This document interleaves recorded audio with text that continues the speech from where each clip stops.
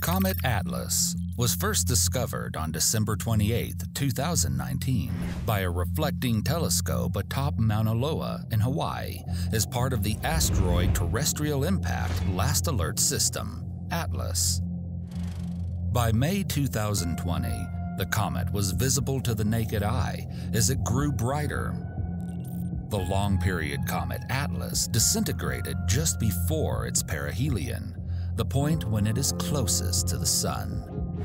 In April 2020, the Hubble Space Telescope observed the disintegration of what would have been the brightest comet since 1997, leaving its former tail trailing through space in the form of wispy clouds of dust and charged particles. Astronomers are still uncertain about the cause of the disintegration, as it happened quickly and unpredictably. Nevertheless, the images by the Hubble offer new clues to the collapse of the comet. About 2 months later, around June, the ESA Solar Orbiter flew close to the tail remnants during its ongoing mission in space and observed the dusty tail of the fragmented comet when the spacecraft was at approximately 0.5 AU from the Sun. This lucky encounter has presented researchers with a unique opportunity to investigate the structure of an isolated cometary tail.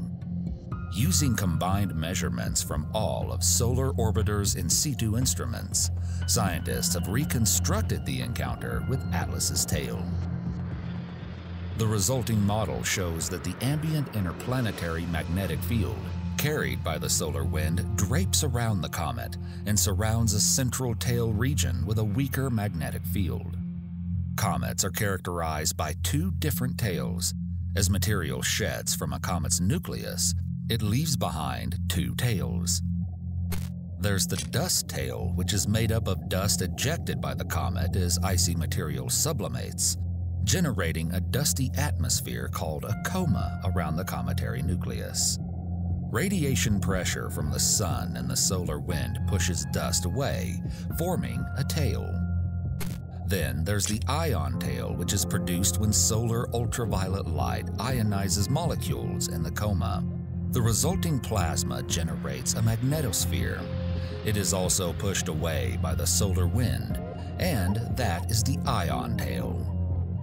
The ion tail is thin, faint, and made of charged particles, while the dust tail that reflects visible light is more diffuse, bright, and curved.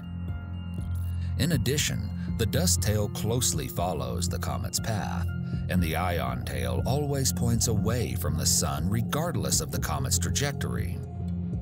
The ESA Solar Orbiter crossed the ion tail on May 31, 2020, and the dust tail on June 6, 2020. So, the ion tail originates from the interaction between the gas in the comet and the surrounding solar wind, which is a stream of charged particles from the upper atmosphere of the Sun and permeates the whole solar system. When the solar wind interacts with a solid object, like a comet, its magnetic field is thought to bend and drape around it.